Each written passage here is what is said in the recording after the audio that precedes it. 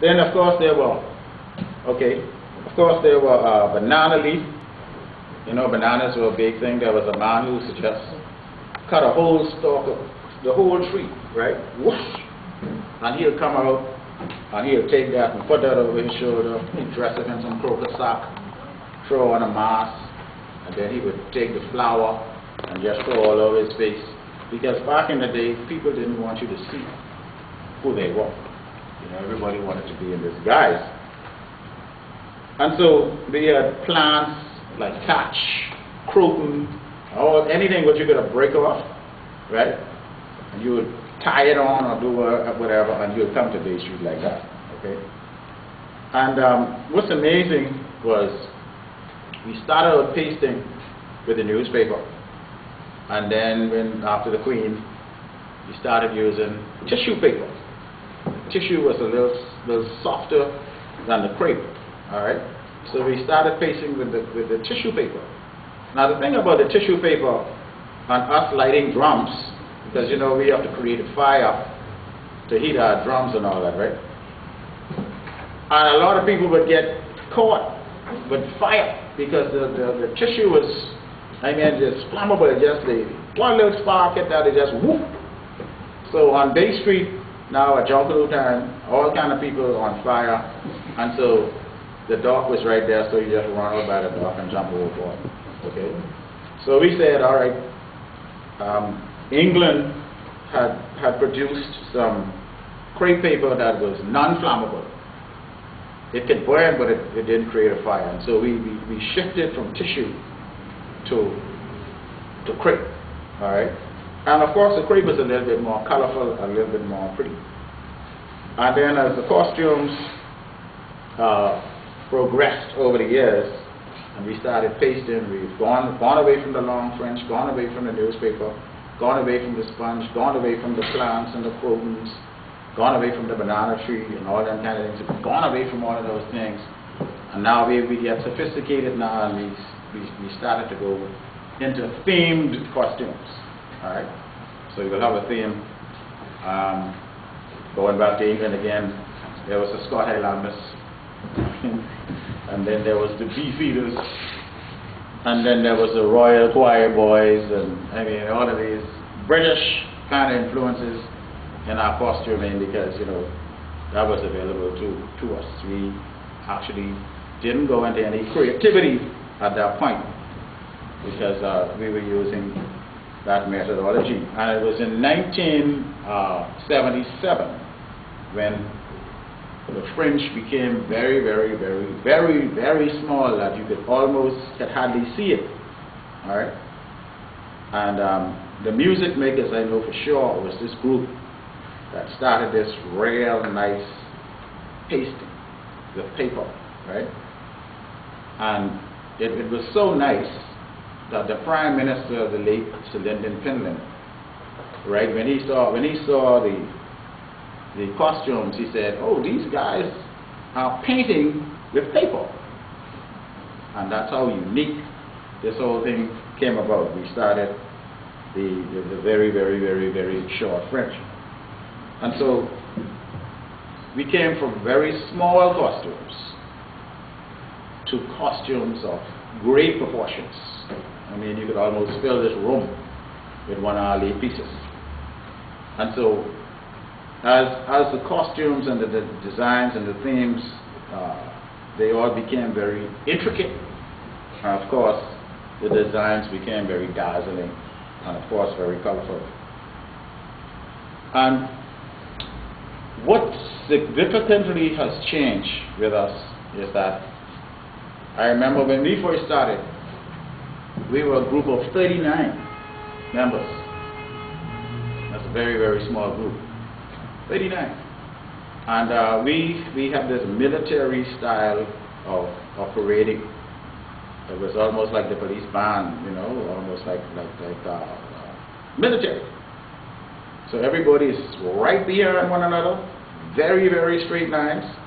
All costumes pasted alike, right? All the colors coordinated. So when you see one, you see all, right? And that was unique. So we needed one more to make 40 to make the line even, because there was one missing from the line, and that's basically how illegal it is. Now, groups have gone from 40 to 400. I'm talking about big groups, people coming from everywhere. Now, we started in Mason's Edition just over the hill yards. You walk straight over Elizabeth, over the 66 steps, Fort Finn Castle, right down the hill. That's us. So we are city boys. I was born in the city, because I was born at the base of Market Street Hill. So you refer to us as city boys. Most of the people who participated back in Junkanoo back in the time came from the city, because here is Bay Street, and we are just over the hill. And then most of the groups actually came right out of the community just over the hill. And so that was very, very unique. And what was amazing was groups before us. Well, they weren't groups before us. They were called gangs. All right. What gang you rushing for? You know. Now, gang today, right? When you say gang today, it's a kind of a dirty word. But they had gangs back then. But they were good gangs. And I'm hoping now that in this whole evolutionary process, right, that we can have some good gangs. Of result of us being over the hill, we became very territorial. You know, only certain people could be involved with this because this is where we are from. But now all that has changed now. So now people are coming from all over the island. They're coming from all over the Bahamas to want to be like in our group. They want to be a part of the Saxons. And so that was also a very significant change. Now, there were so many groups which made the whole parade very, very exciting. Way more groups than we have today. But because of the Valley Boys being so powerful, right? They reminded me of the Romans. And all the Romans did was they was just conquering here and conquering there, and eventually they became an empire, right? And so, because of the Saxons and the Valley dominating the parades, most of the small groups, they became disappointed, they became disillusioned, they became despondent, and also disgusted because they just could not keep up with the ongoing onslaught, you know. And so as a result, you only had the Valley and the Saxons at one point. Andre, I don't know if you can remember that, was predominant.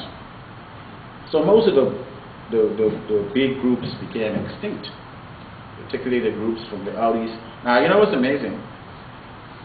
From Nassau Street, which is the base of the hill, at the base of the hill, from Nassau Street, all these streets that go up, all the main streets that go up, they go over, that's why we call it over the hill. Follow me? And over the hill goes all the way to Camp Road. Because even when you go on Camp Road, you have to go over the hill. Am I right? Yeah. Okay. So, over the hill actually meant something as it related to Junkanoo, because everybody over the hill basically was so close to Bay Street they became associated to it and with it, you see. But now you don't have that much of that anymore as we did in the past. Pasting was done with flour and water. You get the regular flour in the flour bag and you get some regular water and you mix that up, and that's what you paste with. All right. Anybody ever paste with flour? Good, paste with flour. Okay, good. Now, with the flour,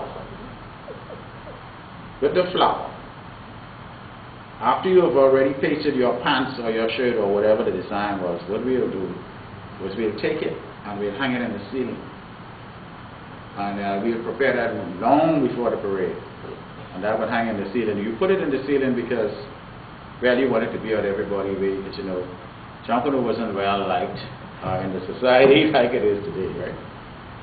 But what we discovered that when it was almost time to take it down, it was full of cockroaches. And of course, nibbled by mice.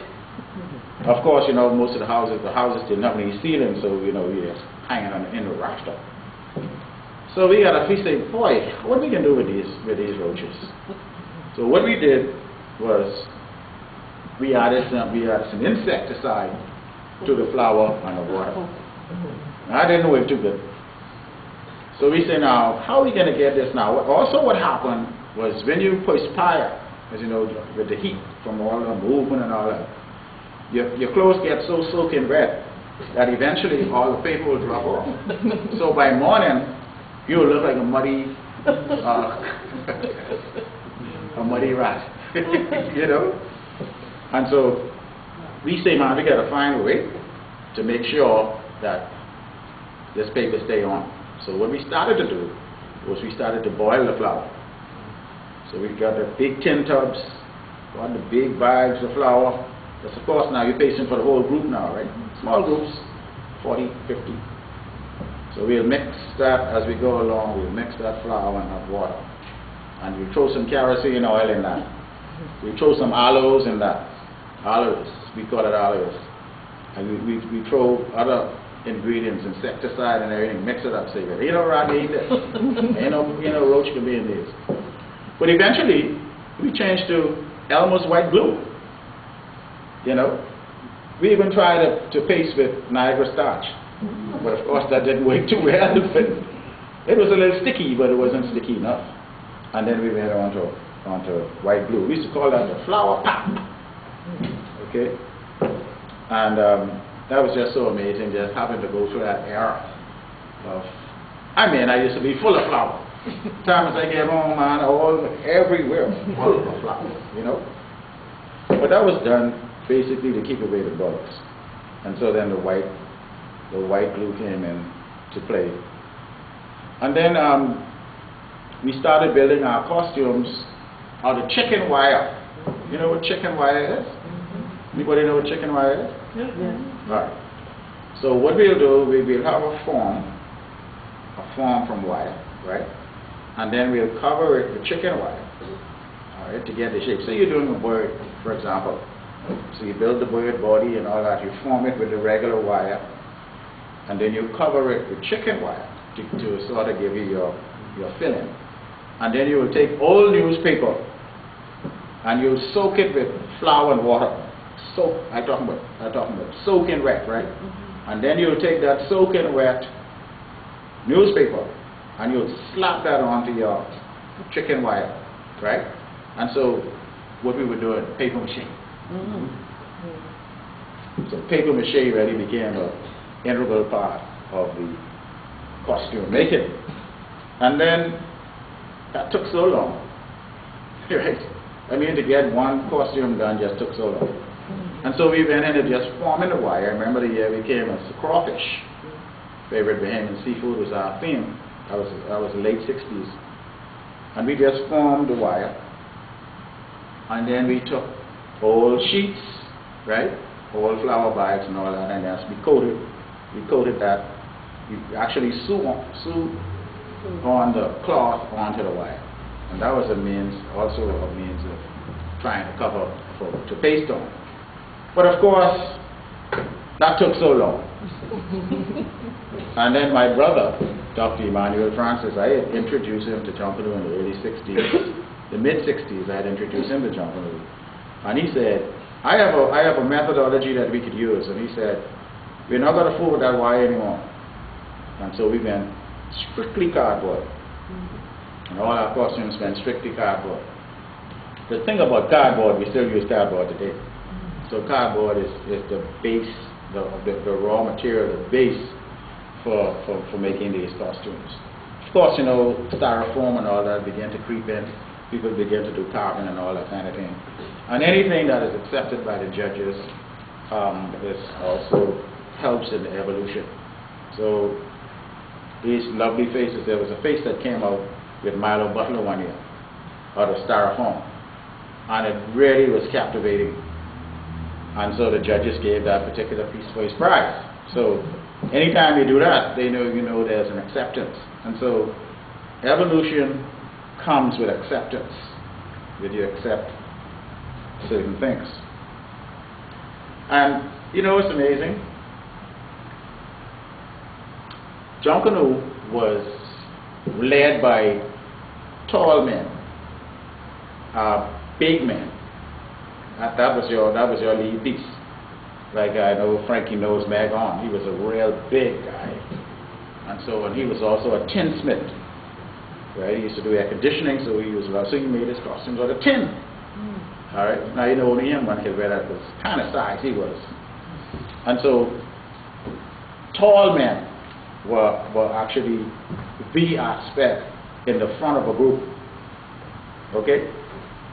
And then you'll have maybe 3 or 4 other fellas with you. Now, tall men now has come into 20-foot lead costumes. So you don't have the big men anymore now. So you have these real huge lead pieces. Of course, with our influence by visiting carnivals around the world, you know, what they say about us, you know, we see stuff and then we try it too, you know, and that's what happened. So as a result, the costumes came into play. Now, we used to make rosebuds. If I didn't have such a long day today, I'd have been able to bring more stuff with me. But we used to make rosebuds, right, from the fringe. So what we'll do is we will take the paper and we'll roll the paper on our fingers like this, right? And then you'll fold it. It's about that long. Then you'll clip off the back, right? And then you'll put the paste on that. And so you make what we call a rosebud. So the fringe will be on one side. And so if you wanted to put in a design after you've pasted and you want to put a design in, we used to call it rosebuds. You wrote it on your finger, it looked just like a rose. And you know, you stick it on if you want buttons, you wrote it on your finger, boom, boom, boom. Now today, we're using all kind of stuff, man. All kind of things. Glitter. Glitter streaks, we started with glitter streaks. We started streaking with black paper just to get definition from the various colors. Sequins and beads and rhinestones and braids and ornaments, prism. I remember one year I had one feather on my hat. One. And we were saying, boy, this could be against the law, you know, you're supposed to be wearing no feathers. But I had the one feather. We started from one feather. Today, we have thousands of feathers, right, on Bay Street. And I can tell you the truth, those feathers are very expensive. When you see all of those ostrich and what you call pheasants and all that, they're expensive. So one particular piece of costume could really be costly.